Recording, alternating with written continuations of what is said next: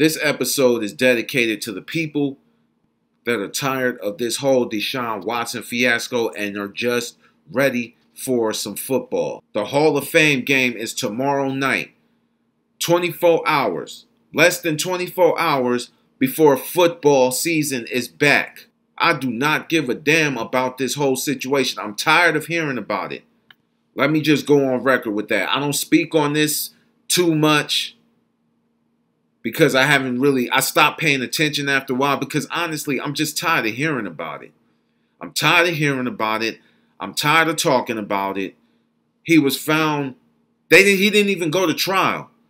So at this point, it's like the NFL is just trying to save face. He was given 6 games. All right, cool. Let's move forward. But the NFL and Roger Goodell, of course, said, no. You didn't give him what we wanted. So now we're going to step back in and we're going to try to give him longer. Well, then what was the point of you bringing in the judge? What was the point of you bringing her in?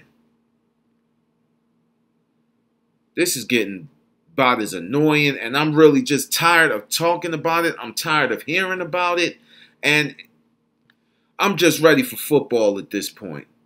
I'm just ready for football.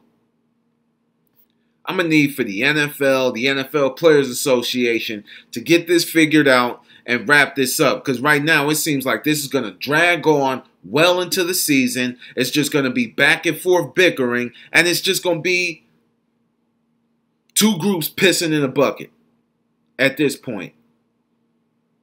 And it's just... I'm just being honest, man. I'm tired of hearing about it. I don't have an opinion on it. I'm not trying to be a douche, but I'm really just tired of hearing about this situation. It seems like when we're ready to move forward, it's always something. It's like, come on, man. Let me know what you think in the comments. I'm Rico McGee. This has been the Sports Minute. All right? In a minute.